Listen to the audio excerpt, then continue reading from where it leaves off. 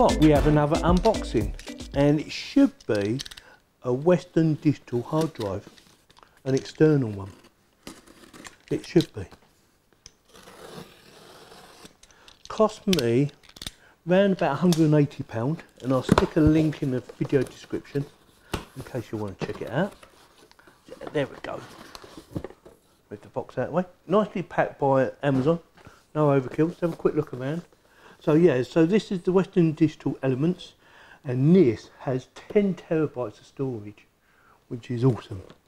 So 20 years ago, you wouldn't have dreamed of having something this big. 10 terabytes. That's humongous. And they're making them even bigger than that already. So this is 10 terabytes, and you might be thinking, well, do I really need 10 terabytes? Well, if you have a lot to back up, or you have a lot of movies and that, and you want to put them on all on one unit, this might be the baby for you. So to get her out of the box, let's see what you get for your money. This will be my second one, believe it or not. I've already got one, and this is now going to be my second one. So, check that out of the way. So we have a 2-pin connection for your power socket, which I don't need. I need the 3-pin. So this is the 3-pin one already connected on. It has a little button in case you want to swap them over, but we don't. That's quite tough. I'm not sure how to release that one.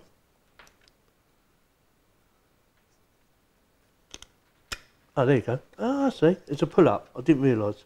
Pull it up. So if you want to swap it over and put the other one on. So that's locked in. So yeah, oh, that's quite light actually. It's not too heavy. Nice bit of cabling, by the way. It looks like it's got a good length. I reckon at a guess, I reckon that's probably about 2 meters. So, which you probably need most of the time. So that's really handy. USB 3, as that's a USB 3 to USB 3, different type of connection, but they're both USB. And then the main body. Let's have a quick look. So there's the little rubber feet. There's Western Digital. What do we have on the back? You have your USB connection there, your mains connection. That looks like a Kensington lock in there, and on-off button. That looks very nice. I'm going to leave the wrapping on for now because we want to make sure it actually works, because no point in me unwrapping it and then find out, oh, actually it doesn't work. So with that, I'm going to plug her in. Right, I'm going to plug it into my keyboard just for demonstration purposes. This is not USB 3, it's only USB 1 or 2. I'm not even sure myself. So I plugged it in, it's made a beep, so the Windows has recognised it straight away. Give it a few seconds for it to kick in. And this will work on Windows or Mac. Oh, there it goes. So it's just showing me a blank folder basically, and we're going to right click and see how much it holds. So this holds 9.09 terabytes. Yes, you heard it, terabytes. So I'm not sure how they justify saying it's 10 terabytes when it says 9.09 terabytes, and it's used 394 megabits. Right, so that's good to know. Is it turned on? The light is on. I didn't need to turn it on. See what the power button does. Probably not a lot. And there you go. So basically it's a storage. Right, let's see how quick she transfers across. Bearing in mind that this is connected to USB 2, I think that is, and not it's definitely not USB 3. Well, we'll see. There you go. So it's showing about 38, 36 megabits a second. Not super fast, but then I wasn't expecting it to be super fast. As long as it copies over, it's fine with me.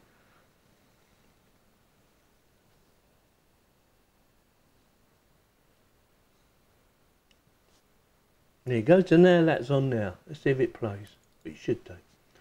There you go. Oh, my back was dirty then. See that? And a cup of tea. And that works fine.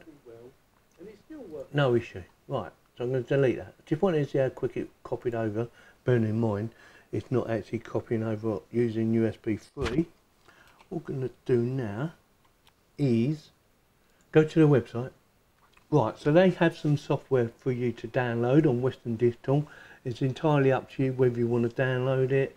They have utilities for Windows, and if you scroll down on their website, there is some other software that you can use. So if you want to do an image copy of your computer, that will do. This one here, Acronos True Image, will do that.